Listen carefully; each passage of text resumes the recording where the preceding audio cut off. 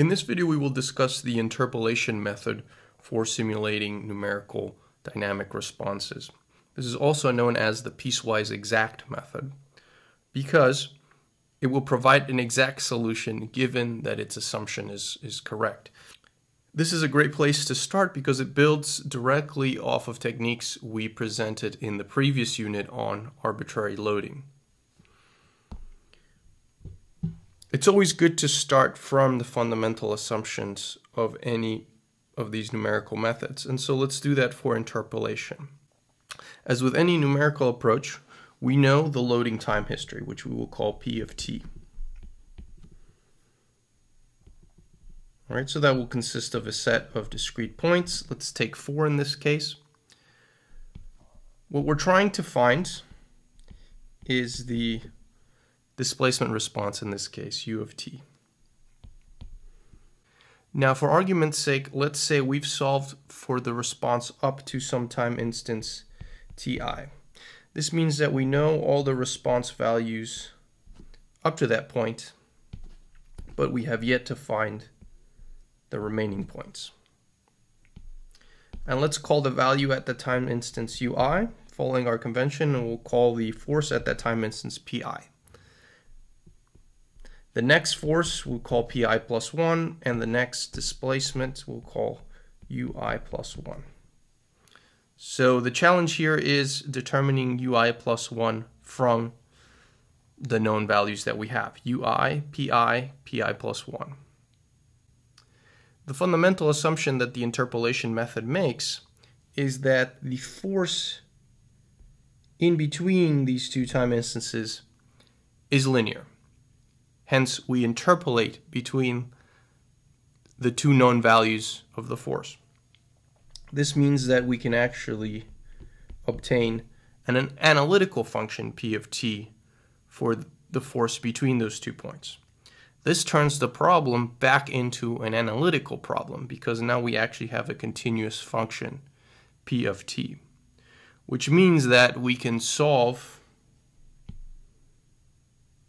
for the response using ui as initial conditions and solve for a time interval delta t, which we know.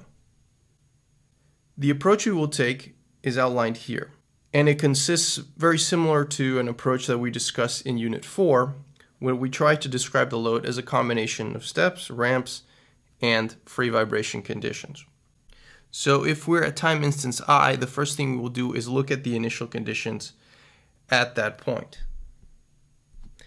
And we will add a free vibration component due to those initial conditions. This is our first equation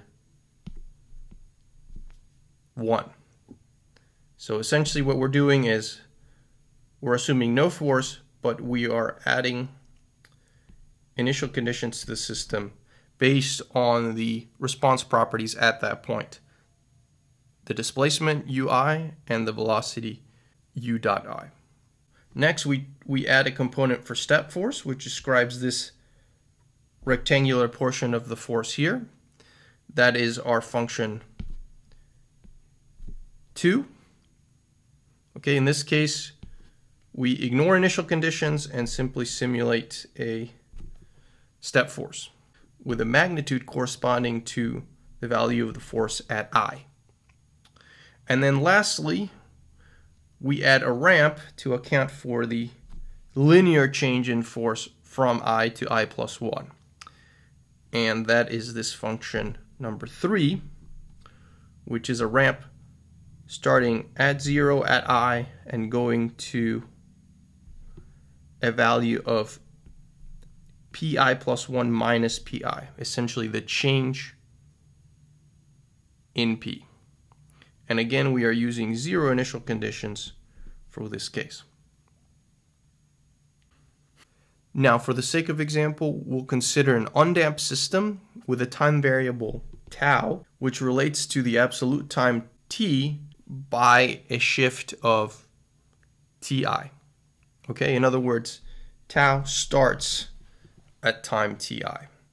This is simply to get into a form that we have dealt with before. So tau starts at 0 and ends at delta t. using that variable, now we can model u of tau as a free vibration response.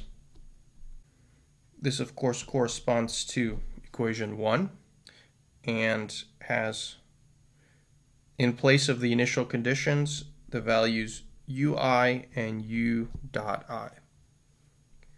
We add to this the response to the step force, which, if you remember, for undamped systems would look like this. This is our equation for 2. And then finally we add an equation for the ramp response. And this corresponds to equation 3. So now we have an analytical response for the time period I to I plus 1. So the last thing left to do is to solve for our response at time I plus 1. And that is equivalent to saying the function u of tau evaluated at delta t, which will give us ui plus 1. So all we need to do is plug in tau equal to delta t into the function we derived before to get the equation that you see here. Alright, so let's look at what is known and what is unknown. Everything marked in green is known.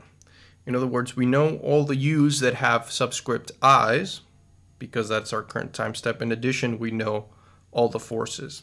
And of course, we know our time interval delta t. The only thing that we don't know is that u with the subscript I plus 1, and conveniently the equation is set up in a way where we can solve for it directly. In order to make this equation easier to implement as an algorithm, we can recognize that the quantities omega n, k, and delta t are fixed. In other words, they don't change iteration to iteration. So we can rearrange the equation in terms of the quantities that actually do change, which are these here. So our final algorithm equation looks something like a sum of coefficients times each of those variables. And those coefficients are defined directly from the previous equation. These coefficients A, B, C, and D only need to be calculated once before the algorithm can be run. Now, in developing this algorithm, we've made the assumption that we know ui and u dot I initially, right? So in order to actually start this up, we need some seed values for the very first values of ui and u dot I, which will be u0 and u dot 0. And this is where we feed in our initial conditions. So in the case of a stationary system, before loading, we can simply set these two to 0 in order to be able to start the algorithm.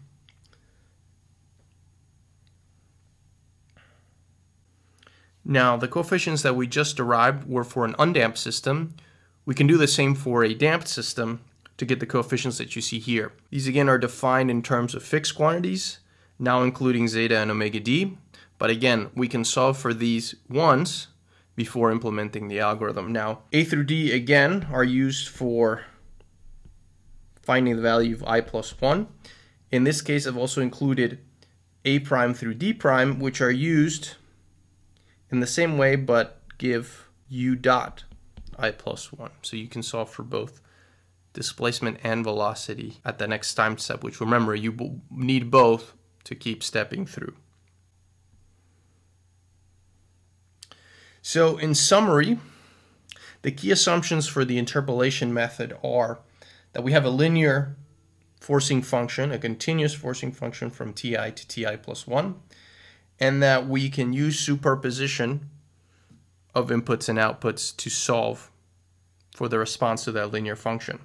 Now, superposition should be a dead giveaway that this only works for linear systems, or at least systems that can be linearized in that time interval. One of the great characteristics of this approach is that assuming that the forcing function is indeed linear between the two time instances, the solution actually is exact. So the only error comes from how much the actual force deviates from that assumption. In addition, it's fairly quick to implement, and the coefficients are easy to define and only need to be defined once before you can implement the algorithm. However, it can be difficult to implement in a multi-degree of freedom case, which we won't cover here, but again, moving forward, it's important to understand that this method does not scale up extremely well.